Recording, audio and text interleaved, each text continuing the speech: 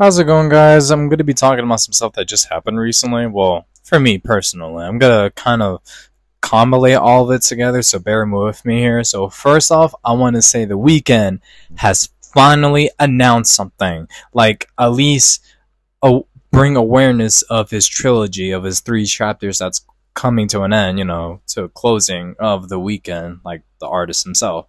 So he's gonna go to St. Pablo like around September 17th or the 7th, around that time. He did post 2 different trailers on his Instagram page, which I've been following really heavily on because it's just like, bro, he gotta. We're like 7 months in.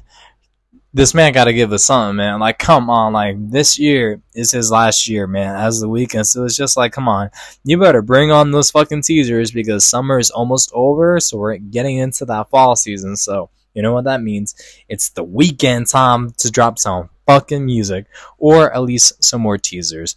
So I'm kind of glad that he has at least made an awareness of it, that it's going to like happen sometime, like some announcement of some kind that's happening this year. So I'm glad. We gotta wait until September. So I feel like somewhere in August we're probably gonna get more teasers along the way, probably with like a music being dropped, maybe just one single. I heard about that Escape from LA, or something from LA, like that song being like leaked a while ago. I heard it might be on the album, or it might be a single that he might release. Who knows? We just gotta wait and see.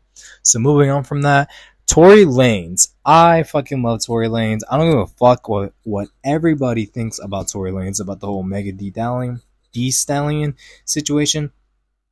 All I gotta say is just free my man's Tory.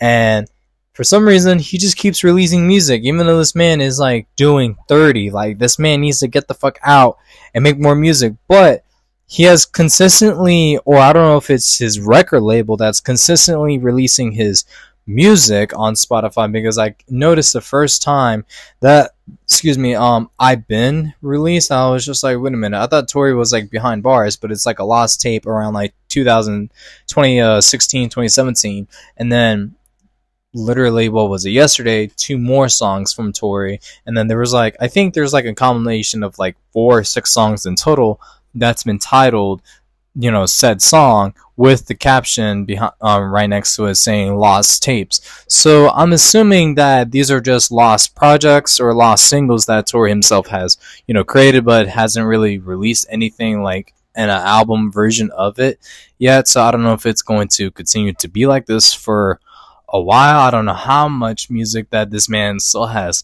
left in, the chambers to even release. But, for me personally, more Tory content, more Tory Lanez music. I'm not complaining, man, because I just really want to hear more of what my man is trying to spit out, because I love how he's just going to this new direction with his vocals and his flow and sound, and it just sounds so great, and I just love to hear more. Hopefully, maybe, I think it could be like a compilation, maybe an album that just titled Lost Tapes, and just different songs that Tory made throughout, like, his time, like from the 2010s to now, like how Kendrick Lamar did with the Untitled Remastered, or Untitled Mastered, something like that. Hopefully a compilation album could be something of the sorts that's kind of in the works. But if not, if we're just going to keep getting, more singles from this quote-unquote lost tapes that Tory Lanez has made, you know what? Not complaining there, as long as we get more Tory Lanez, because I'm a good fan of his. I do love his older projects, but I do love his later projects a little bit more. His Playboy and onwards of his albums, great stuff of what he's going forward in this direction. But again, I gotta say it just for the one time, free my mans. Tory didn't do it. He should have done that.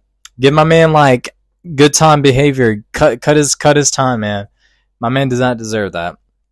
But yeah. Besides all that, Tory Lanez freeing my mans, I want to talk about Drake for a minute. Drake has not released any new music ever since the beef, and it was kind of like how I was talking about a while ago when I did my whole music rant about like how looking at Drake's music, it's like there's nothing new and nothing of his style or his flow. And we're 7 months in. This man, it's literally summertime right now. This man has not released, by the time I'm uploading this video, currently on Saturday, July 20th of 2024, this man has not released any new original music that has no ties to the beef with Kendrick Lamar.